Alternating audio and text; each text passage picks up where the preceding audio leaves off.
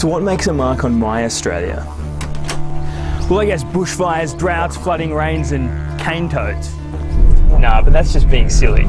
Surely it's got to be sporting heroes, the Don, Farlap, Thorpe, Cadell Evans, Shane Gould, Casey Stoner, Rafter, Hewitt, Fraser, Freeman, Stephen Bradbury.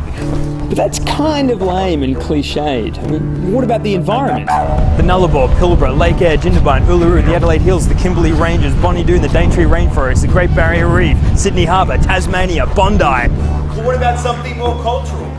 Dot painting, the Heidelberg School, Banjo Patterson, Kylie Minogue, AC/DC, Barry Humphries, Paul Hogan, Chris Lilly, Blanchard, Jackman, Rush, Steve Irwin, The Wiggles, Mad Max, Sausage Sizzles, Tim Winton, Vegemite.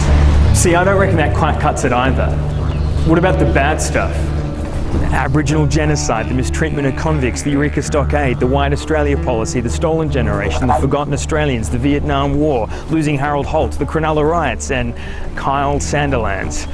But what about the good stuff? Our achievements, our inventions? The world's first democracy by democracy, the secret vote, the Woomera, the didgeridoo, the boomerang, the Australian Merino, the notepad, the electric drill, powered flight, penicillin, the world's first feature film, and the winged keel. Yeah, take that, America.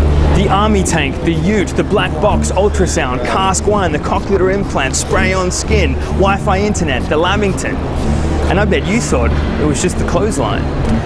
See, I don't think you can ever say it's just one thing or one person which makes Australia the way it is. Good, bad, old or new, it takes everyone from the local shopkeeper to our world-leading artists and scientists to make this one of the greatest places on earth to live.